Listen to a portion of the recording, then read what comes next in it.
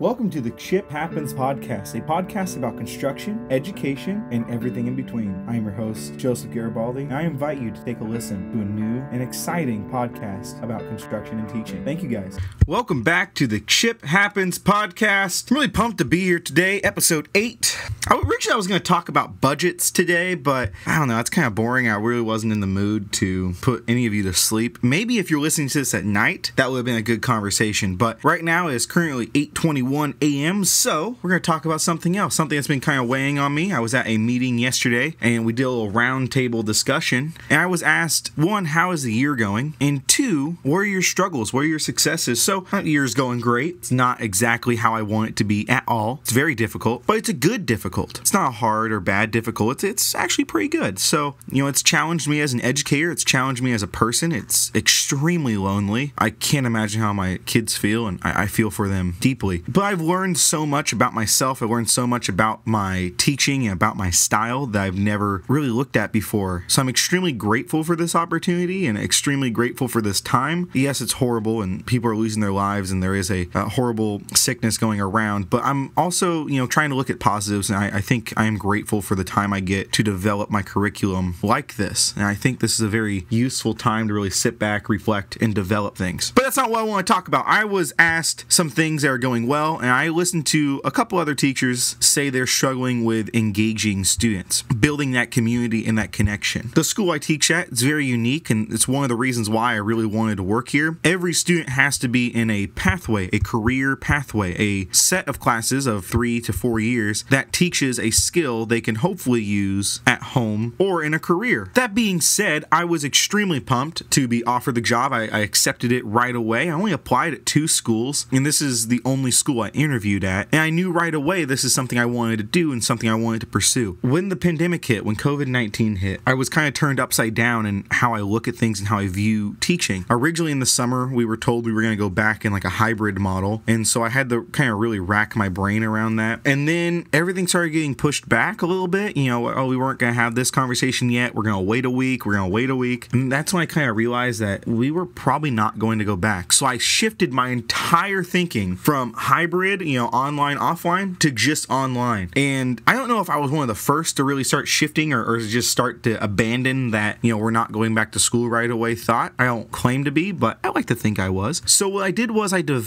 started developing online lessons, and some were failures and some were successes, but I really looked at what my class was in general. My class is a shop class. It's a hands-on class. But what do my kids come to my class for? Okay, they come to build project. They come to be in the shop. So they don't come to be in the classroom at all. So I decided that I wasn't going to have them, air quotations, in the classroom as often. So I developed a work log and that sort of thing. But then I really had to think about something else. A lot of kids take my class because they like to hear my stories and how I relate what we're learning to their real life. If they couldn't hear my stories, they were not going to understand some of the concepts in the class. Just like I was taught construction, tile work, that sort of thing from my dad and my grandpa, I had to teach my students the same way that I learned it. That was the best way for me to learn it. And I know it's not necessarily the best way for students to learn it, but it'll help. It's a different way to kind of look at things and a different way to teach. And my dad would always tell things through stories. You had to really listen to the story to figure out what his main idea was or what he was trying to tell you was. So that's how I kind of teach. I teach the same way. I tell stories, we talk about them, we laugh about them, but there's always some sort of moral to that story, right? It's not just a blank story that's just there. There's always some sort of moral that relates to it. That's why I'm taking the time to tell the story. How are my students going to get that at home? Yeah, we do Google Meets, we do Zooms, that sort of thing, but it's not the same. So how do I get it the same? Well, I love YouTube videos. I'm a millennial. I grew up, and I remember in 8th grade, I got my first YouTube account. Not really account, but kind of channel. I signed up for YouTube, and I watched YouTube all the time. I loved YouTube. I still love YouTube. I think that's the pinnacle of creation right now is YouTube, and there's slowly things starting to come and go, but it's always been YouTube. If we look at like TikTok right now, TikTok is a huge thing that Gen Z is loving, but the problem with TikTok is just the same problem that Vine had. If you remember Vine was trying to take over YouTube, but the problem with Vine is that as people developed their story skill, they could not push the limits of Vine because Vine was like the Twitter of video. You can only do maybe, I don't know, 10 seconds, 15 seconds of video. TikTok is, I think, like a minute now. But even then, you can't really tell a good story in TikTok. I mean, you have to do parts. So YouTube will always be king right now in terms of video production, in terms of anyone can start a YouTube channel and start producing things for it. I decided that I was going to tune into my inner 8th grade freshman year self and start another YouTube channel. I've already closed all my ones down. I tried, like every kid back then, I tried a gaming channel, all this stuff. But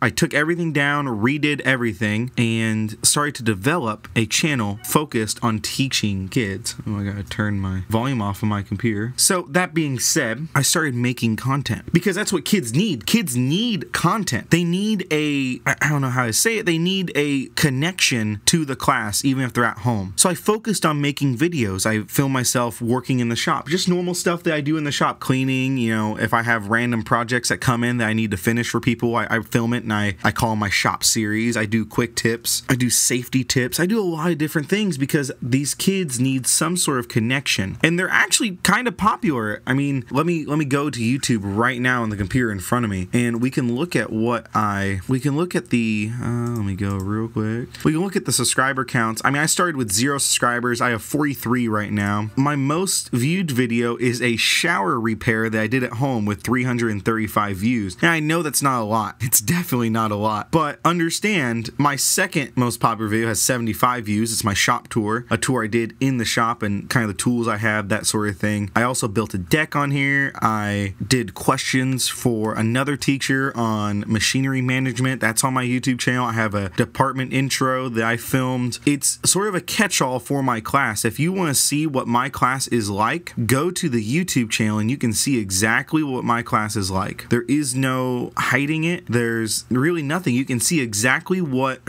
how I lay out my class, and you can learn a little bit about me. You can learn a little bit about the class, and that's kind of the main goal of the YouTube. But I decided to branch out from YouTube and incorporate that in my class. Kids like YouTube videos. We already know this. That's their form of media that they like. They like TikTok videos. So how can I make my class like a real life YouTube video that's still teaching them something? The cool part is that I can join my Google Meet on my cell phone, and I do it pretty regularly, maybe once, twice a week. There's going to be more times as I start getting out into the shop building things, and I take kids out into the shop like a real life vlog YouTube video. I sound so old saying this, but we go into the shop and we do things, right? They're watching me on their computer screen like a real life YouTube video. They can give me feedback, tell me what to do, leave comments in the chat. I go through it and I sort through those comments, and it's actually super useful because they get out into the shop, I get out into the shop, we build things together. They are able to give me comments. I'm able to show them exactly what I'm talking about in class. If I talk about a concept, I can show them the concept just like I would do in real life, except the only thing they can't do is practice the concept. And I think that's the hard part there, is that they won't be able to practice that concept. But that's really the only negative, I guess, is not being able to practice that concept, but they're able to get relatively close, you know? I think the hardest part, and the part that I personally struggle with, is that I need them to interact more, or I want them to interact more, because I want to know what they're thinking. I want to know how my students are doing, really. I want to know how's their mental standpoint. Are they okay? Kids go through so much stuff, and we have, you know, we do have some idea, because, you know, if you're listening to this, you were, or if not are, or going to be, you know, a teenager. We know the stuff they go through. We know the struggles. We know the emotional changes that they go through. And to do that alone is horrible. I could not imagine doing that alone, right? Going through those emotional changes alone. And yeah, as a teenager, I was like, I'm all alone in this, you know? Like, you feel like you're alone, but you're really not. You're going to school, you're around people, you are around your peers that are going through the same thing. You get to see the same reactions. So yes, while my lessons are kind of geared like a real life YouTube video, I needed more ways to connect to it. So I started Instagram, right? Post things I'm doing, post quick little updates, post pictures of projects I'm building, post things that they can relate to. You know, if we are doing something like a spirit day with the school, I'll post pictures of myself participating in those spirit days. I think that's so important, by the way, too. You need to participate. If you're a teacher, dress up for the kids. You're not better than them. Dress up for them. They like to see that stuff. The most interaction I get comes from me participating in those dress up days. Dress up for the kids. I don't care if you don't like pink. I don't care if you don't wear, pajamas. You wear something else. For one day, you can break the rules and step out of your comfort zone and dress up for these kids. They deserve that. Now, thank you for coming to my TED Talk. I'll post my dress up days and me dressing up on Instagram, and I get a lot of interaction from that too. A lot of kids love that. Also, I've branched out in other directions as well. I downloaded and started using TikTok, and TikTok is a weird animal, man. I used to do Vine, and then I remember when my little cousin, she's like 16 now, but when she was like 10 or 11, they had this thing called Musical.ly. You may remember Musical.ly. It's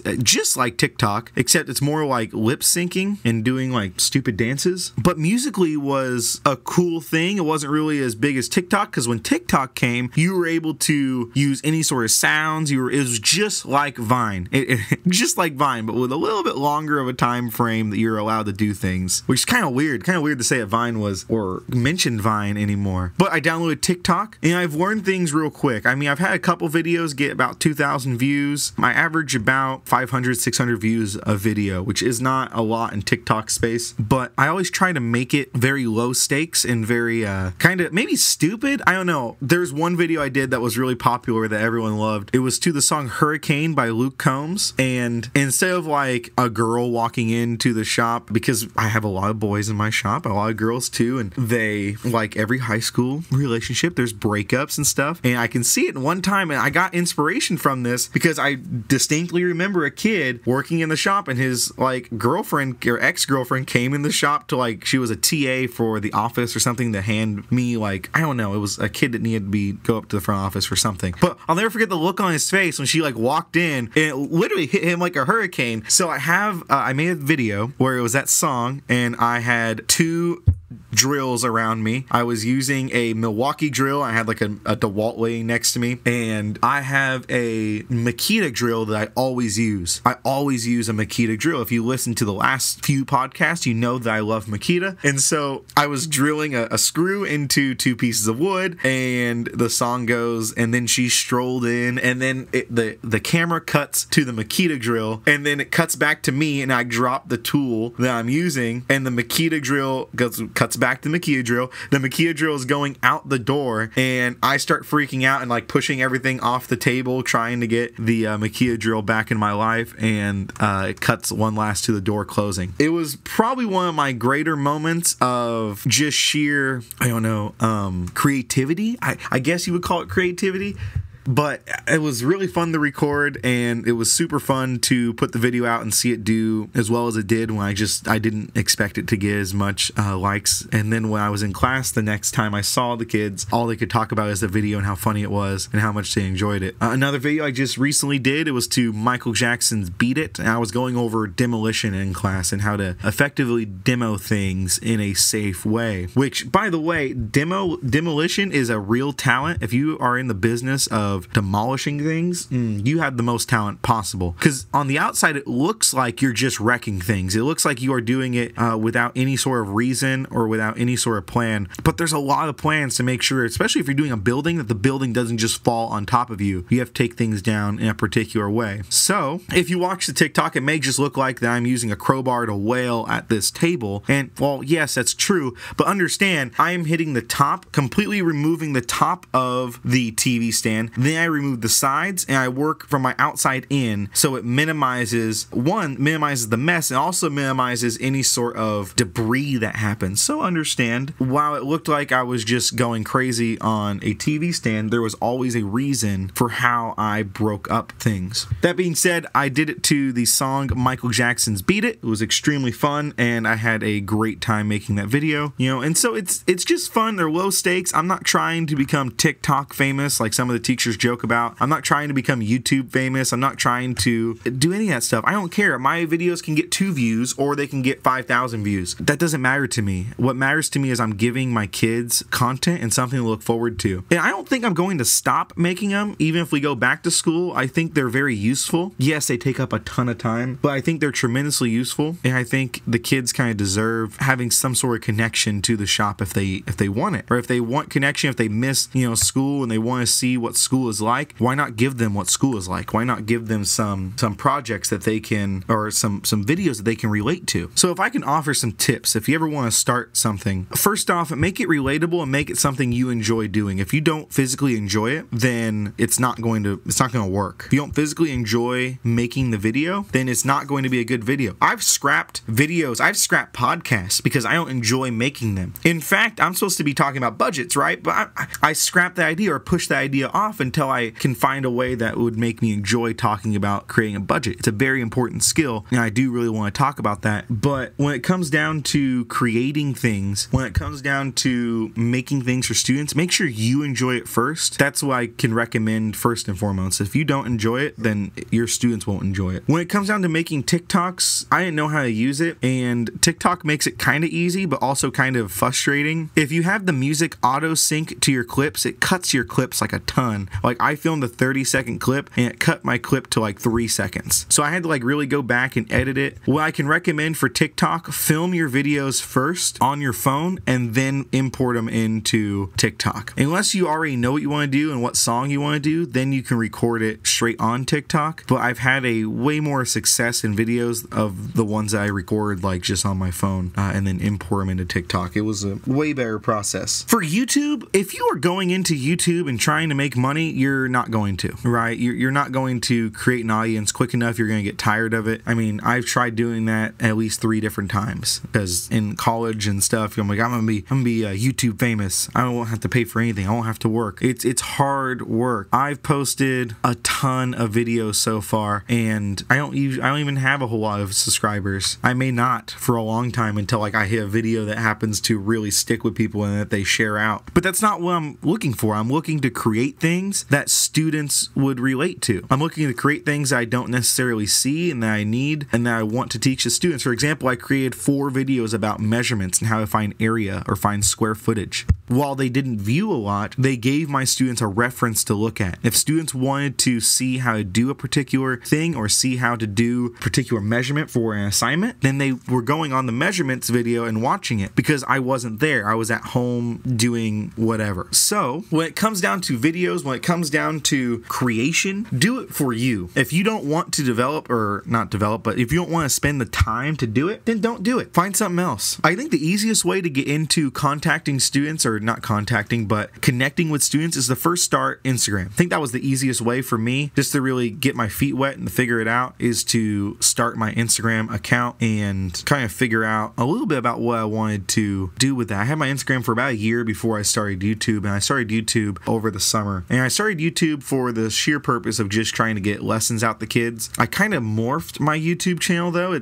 Yeah, I do put lessons on there, but it's more of, you know, me filming things that I enjoy doing and that I see a lot of mistakes that kids make, and I know that there are other people that make the same mistakes, and so I want to help out those other people and my students. So I'll record a video about how to correct those mistakes. There's a lot of stuff I have done. I filmed a coffee bar that I've built for other teachers. I filmed projects like a push stick. I filmed a lot of different things. That being said, your first few videos are going to be very rough, just like your first podcast. My first podcast sucks. I'll be the first to admit it. It's very, how do I say it? Horrible, because I didn't know what I was doing. I didn't understand how to do a podcast. Now I understand, like I get it. And maybe I should just do I think I'm gonna do a whole nother video about how to start a podcast and what the process was like for me and where I was at mentally or skill wise with starting a podcast, because I thought I knew a lot, but I didn't. And that's a whole nother episode. But if I want to give you guys some tips and tricks, or as one of my teaching partners says, some ticks and tricks, I don't know, she's trying to make a play on words on TikTok, and I gave her a pity laugh, and we'll see if she listens this far on this. And if she does, I hope I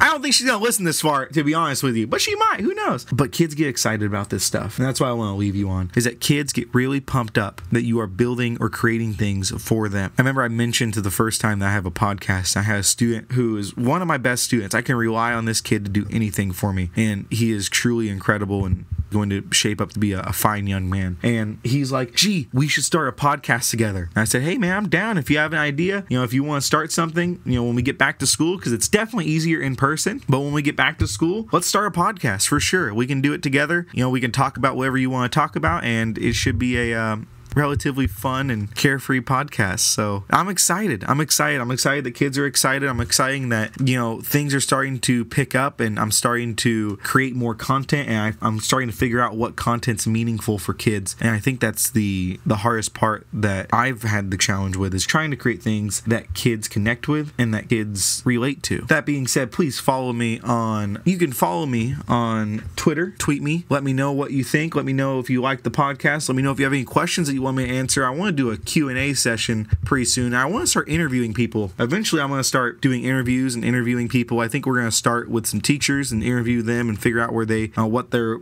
life was before teaching. And then I want to branch out and start interviewing people in the industries and figure out what their life was and how they got there, what their journey was. And I really want it to be student driven. So the questions you hear are going to be, my students are going to ask these questions or write these questions down for me to ask, but it's mainly going to be for everyone listening, what these journeys were and how you can actually go about getting to a particular job that you've had your heart set on. You can follow me on Twitter. It's _ChipHappens. You can follow me on TikTok. It's WU Woodshop. You can follow me or subscribe to me on YouTube at You can follow me or subscribe to me on YouTube at California Carpentry and Construction, and my Instagram is WUSH_woodshop. Hey guys, thank you so much for listening. I'm constantly blown away by the support. I'm constantly blown away by the amount of comments I get from people who actually listen in real life, and I greatly appreciate you taking the time to listen to this. I hope you guys have a great rest of your day. If this is nighttime, I hope you guys sleep well. I will catch you guys in the next episode.